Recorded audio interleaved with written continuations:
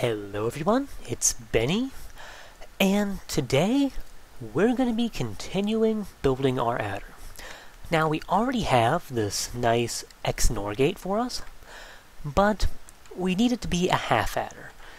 And of course, to get a half adder, all we need to do is we need to get an AND gate. Here's the question though. How on earth do we fit an AND gate into here? Well, that's the question we're going to be addressing in this video. Now, there's a couple of ways of making an AND gate, I'm sure you know. One is with the two torches, the other is with piston. I'm going to opt for the piston method because I honestly don't see any way to fit a separate logic gate into here without completely destroying this design. So, first off, we're going to need some way of making sure that when both these inputs are on, and output's on. Now this right here is one of our inputs. So what I'm going to do here is actually place a repeater here. And I'm going to have this be the first input to the AND gate. Now the second input will be right here. Now you notice this is going to cause some slight problems with our wire right here. But that's okay, because if I change this to glowstone, and this to glowstone, that will fix any bud issues I have here. Because this will make sure that none of these wires create block update detectors. So yeah. Now, I'm going to need to update it. But yeah. So now all we need to do is we need to make sure this piston gets powered somehow. And again, you don't have to do this exactly like I'm doing.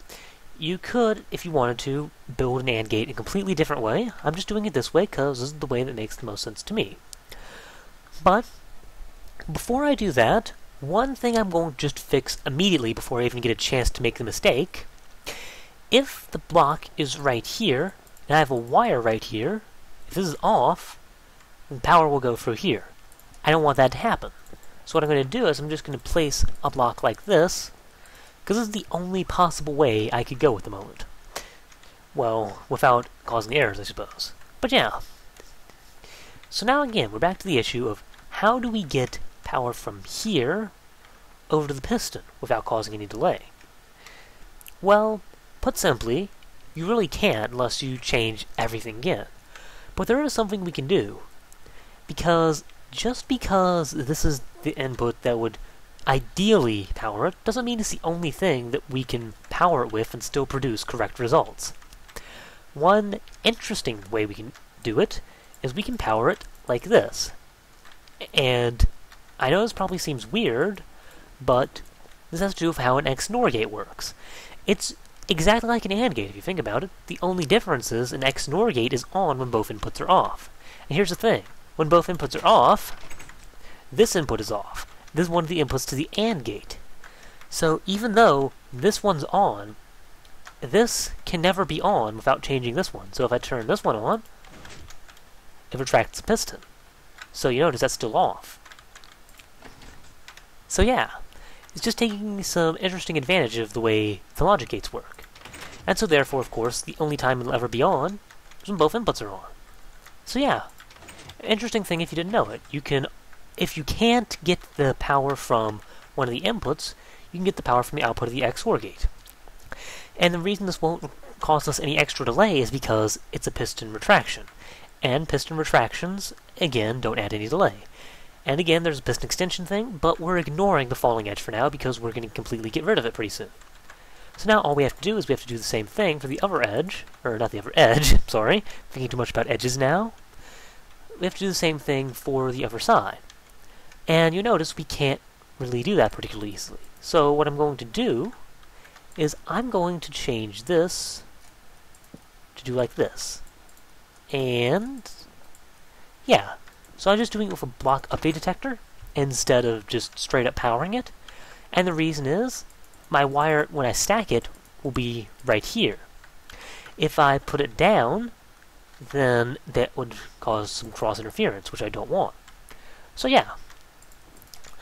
And now I've turned both of these into half adders. So there's the XNOR and there's the AND. So 1, there we go. 2, there we go.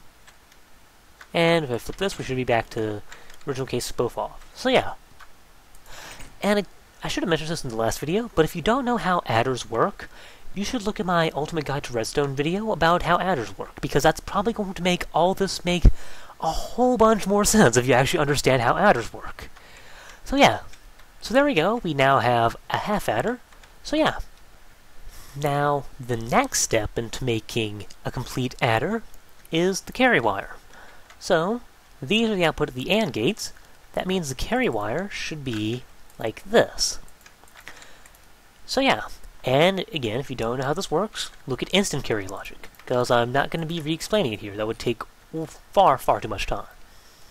So now, these are the pistons that are going to cut off the carry, which of course will be powered by the XNOR gate. So, thank you, Mr. Piston, for pushing me in there. I really appreciate that. And yeah. So, there we go. And now we have functioning carry system, pretty much. Yeah, there we go. It's really that simple. Now, the only thing we need now is our second XNOR gate, which of course this will be part of. So, this will be the input to the second input to the first the second input to the first bit of the second XNOR gate. Yeah, I know. But yeah, this will be the second input. So this is where I'm going to start building the next XNOR gate. Now here, this XNOR gate won't be going into any ridiculous carry system, so we don't have to worry about the interesting derps that can come up. So I'm just going to build a very simple 1.5 tick XNOR. And yeah, so I'm going to start like this. You might have seen this done before. So now it goes like this. Now this would by default go down. We don't want that, so I'm going to do like this. And yeah, this is basic multiplexer-based XNOR. This blocks that in, and let's power through there. And this is, of course, our second bit. For our first bit, we're going to need another one over there. We're also going to need a third one for stacking purposes. So we actually have to build 3 of these. So PC people, you now understand some of the pain of the people trying to build on Xbox, having to rebuild all of these things over and over and over. Yeah, this is what it's like. How does it make you feel?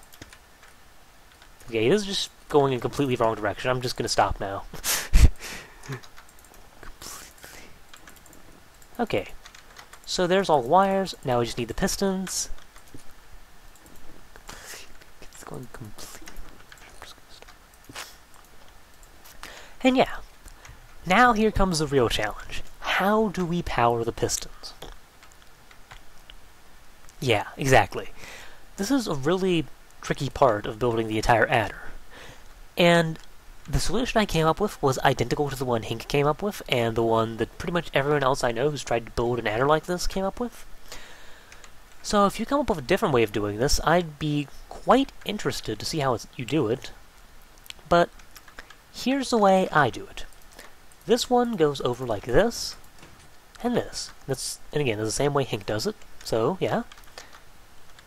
And I suppose I could go down, but not sure if that'll give you advantage, but why not? I'll have it going down. Really don't think that's going to make any difference, but, you know, why not? Okay, so that's that one. This one I'm going to change. I'm going to have that powered by a bud instead of regular one. It's going to do the same thing because of the fence gate, but yeah. And this one's going to power like that. Now I'm going to need wire here for stackability purposes. I'm also going to need a block here for stackability purposes, because that's going to have wire here. And I believe this should give me a complete adder. Of course, it's going to be powered, so just to test it, I'm going to power this. And if we built everything correctly, this should be doing addition. So, let's add 2 plus. Are you ready? You're never going to guess what the answer to this is. 2. It's 4. Wow. This thing's a total genius right here. 3 plus 1 is 4. There we go. And of course, 3 plus 3 is 6. Which, oh yeah, 4 and 2, 6. For some reason I thought we couldn't represent that, but I'm just being a derp. We can definitely represent 3 plus 2 with 3 bits. 3 plus 3 Not 3 plus 2. I can do 3 plus 2, why not? 3 plus 2 is 5. So there we go, we've built a complete adder. So yeah, there we go, we have a complete and functional adder. So that's going to be pretty much everything for this video.